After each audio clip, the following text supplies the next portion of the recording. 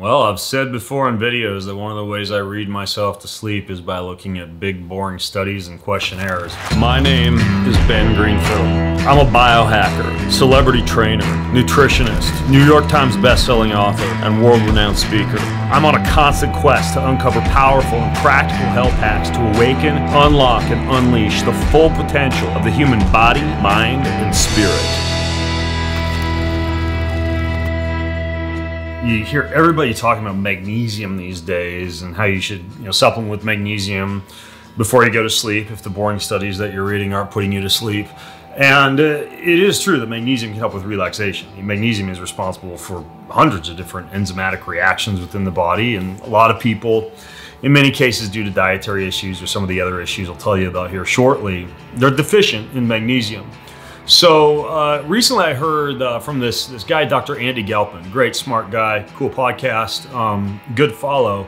He mentioned that, and he's right about this, that the average lab tests that you can get for magnesium are not really accurate or sufficient. However, you can, even without having to get in your car and drive and give a bunch of tubes of blood, find out, or at least approximate, your magnesium or your magnesium deficiency status with something as simple as a questionnaire. This is really interesting. I got this from the Max Health Therapies website. I'll link to this particular questionnaire in the caption wherever you're watching this video. But it describes the importance of magnesium, for your nervous system, for your heart, for your bones, for your metabolism, for relaxation, for even something like constipation it can help out with. But it also has different questionnaires that tell you the type of things you might be engaged in that can cause a magnesium deficiency. I thought it was very interesting. So what you do is you fill out the questionnaire, you add up all your points at the end, and it tells you how likely you are to be magnesium deficient.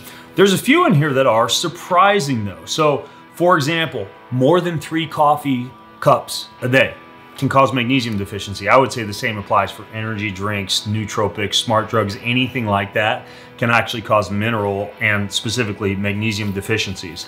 So there's a whole diet and lifestyle section. Regularly having undigested food or fat in your stools, that traditional pieces of corn on the cob and carrot in your stool, maybe you have a magnesium deficiency. So a lot of good diet and lifestyle questions that you might find surprising. And then we've got health conditions. If you get, for example, frequent lethargy or fatigue, no surprises there. Underactive thyroid or overactive thyroid, high blood pressure. Magnesium is fantastic for high blood pressure, by the way. It's one of those things that can help with relaxation and also assist with cardiovascular health in general. Currently pregnant or recently pregnant, you're at high risk for magnesium deficiencies. So a lot of really interesting health conditions, including if you get chronic headaches or migraines. It's not always going to be a magnesium deficiency, but it can be, which is interesting. So next you have medications and supplements. Many medications and supplements can cause a magnesium deficiency. For example, taking digitalis, digoxin, frequently using antibiotics, currently on some kind of a steroid. Taking oral contraceptives, a lot of people don't know that that can cause a significant magnesium deficiency. Taking iron supplements or zinc supplements at the same time as you're not taking magnesium. A lot of these things can also cause magnesium deficiency. So look into the medication supplement section.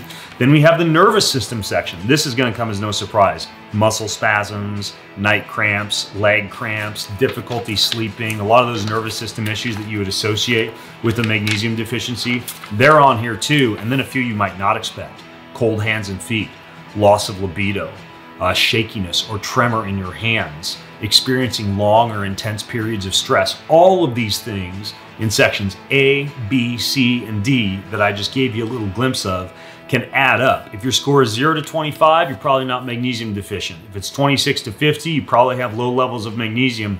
And if it's over 50, you probably have some significant magnesium deficiency symptoms. So remember, when it comes to magnesium, sometimes a blood test isn't necessary and sometimes isn't accurate, but there are things as simple as a questionnaire like this that can tell you whether or not you need to be taking magnesium, the approximate levels of magnesium you might want to be thinking about when you take it, and also the type of things that you might be experiencing that could be caused, this is very common, by a magnesium deficiency.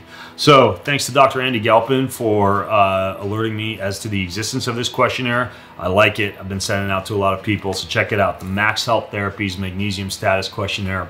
I'll link to it wherever you're watching this video. Thanks for watching.